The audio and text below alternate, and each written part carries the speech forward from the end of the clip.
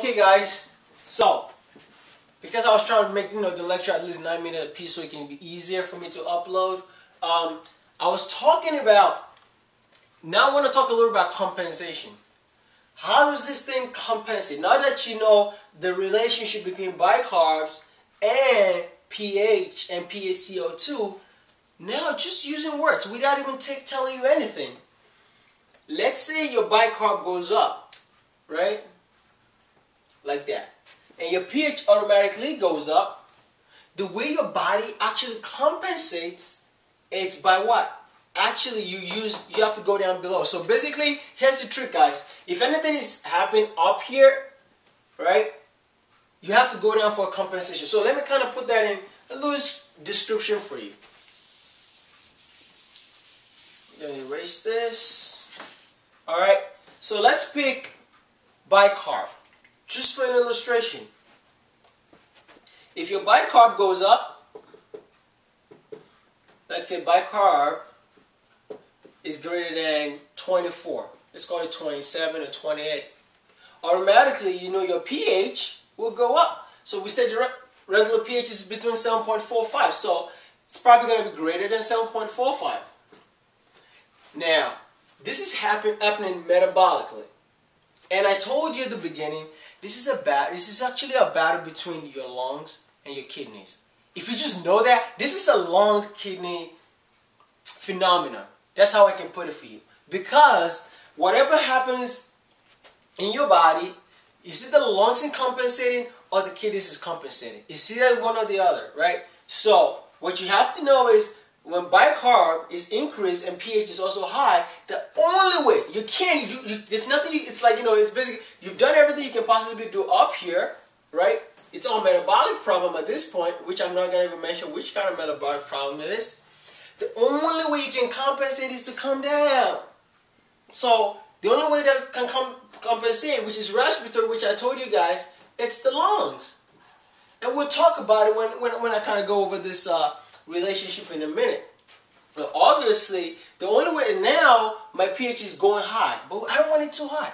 I don't want it too basic. I want to bring it down to that homeostatic, balance. So the only way I can do that is actually the inverse, which is PaCO2, right? The only way I can do that to actually bring this pH down, like this, is to increase PaCO2, right? That's basically what's going to do the trick. So it's a respiratory compensation. And I'm not even going to even dive into it, whether it's alkalosis, but that's how you think about it. And the same thing happens, let's say your bicarb goes down. If it goes down, automatically your pH is going to drop. If your pH drops, the only way you can bring it back up is by bringing this down. Do you see how easy it is? So basically you're kind of either going up or going down. The same thing if you're starting from the bottom. For example, let's pick PaCO2, right? I'm going to erase some of this stuff out of the way. If you just play with this for a minute, you'll see exactly what I'm saying. If PaCO2 is going up, if that's where your primary problem is coming from, that means automatically this will go down. The only way I can fix this, I can't do anything about downstairs anymore. I have to go, so that's a respiratory problem, right? The only way is I have to go metabolic. And the guy that does metabolic, that fixes stuff, is the kidneys. So the kidneys, basically for me to bring this pH back up, I have to increase bicarb. Did you see what I'm saying? That is just that easy. Let's play with another line. So let's assume PaCO2 goes down. That's, let's say, your primary problem. pH is going to go up. We don't want the blood pH to be up, guys. We want it to be low. The only way we can bring it back down is to do what? Lose bicarb. That's the only way. The other one, you have to gain more bicarb so you can bring the pH back up. So it's just a bunch of just going up, going down, going up, going down. So this is kind of like a little introduction. So I don't want to get you guys all confused yet at all, because the next thing we're going to talk about is actually metabolic acidosis. For medical students, they want to know everything. Oh, metabolic acidosis, metabolic alkalosis, what else? Respiratory alkalosis and respiratory acidosis.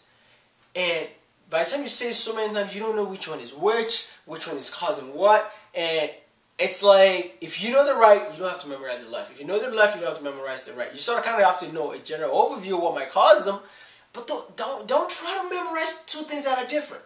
Know one, and the other one is the other one. You get what I'm saying? Because if you try to know, this is the problem. Medicals always do this. Oh, which one is metabolic acidosis again? And actually, to be honest, in the hospital, what you're going to see most often is acidosis.